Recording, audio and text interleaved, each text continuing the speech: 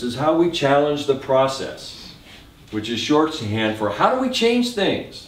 Because anybody's vision of the future, if it has power to it, is going to require a change in the status quo. It's going to mean we're going to have to go from where we are to somewhere else. And how do we do that?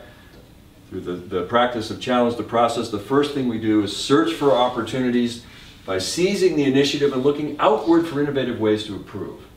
There's always something that can be improved, correct? Anything can be improved. Our job as leaders is to mine the status quo for where are the opportunities for us to do something a little different. It might be a little thing, it might be a collection of small things, it might be a big idea once in a while, but be continually looking for opportunities to move things ahead. And then recognize that change doesn't happen through certainty. Actually, change happens through experimentation and failure. That we have to be willing to experiment and take risks by constantly generating a series of small wins, the occasional big win, and learning from experience along the way, because most of us are a little afraid of failure, do you think? What do you think as you get older? Do you become happier about taking risks, experimenting and failing, or does it get harder?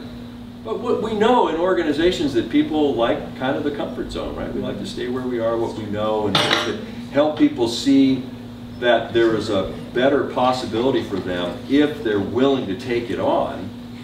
That's a message from us as leaders that we have to be very sensitive to, because not everybody's kind of gotten to the point where, yeah, okay, I have nothing left to lose, and what can I do? My hair's already gray, or whatever. So we're going to talk a lot about challenge the process and how we make that change process happen within our organizations, because without it, the vision's not going to come to pass, right? In fact, my view is as leaders, we spend most of our time here challenging the process. Yeah, so you think about, okay, Jack Welch, General Electric, they make stuff and sell it, right? And this is true for that kind of business, right? If they're not moving faster than their competitors, if they're not moving faster internally than the people around them, they're sunk.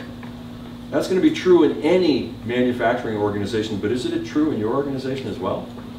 I mean, we have a lot of public sector folks here, and you know, we're used to thinking about the public sector as well, okay, same stuff, different day, we just go along here, nothing ever really changes. But that's not true, is it? It can't be true. In fact, if we want to bring dignity back to the public sector, which is a big goal of mine, we need to be moving. We need to pick it up, folks, right? And we as leaders, it's our role to help them do that.